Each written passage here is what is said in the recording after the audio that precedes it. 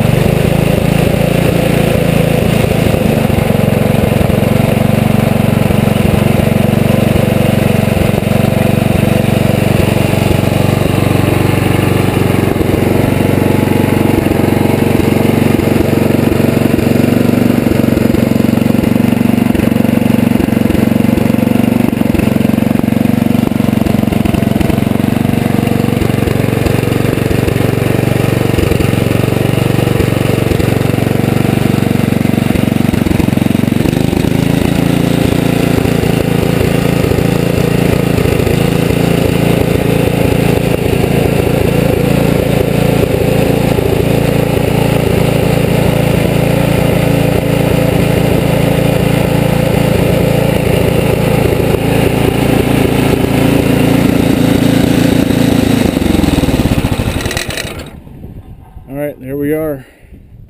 We'll put the rest of the snowblower back together and go blow some snow.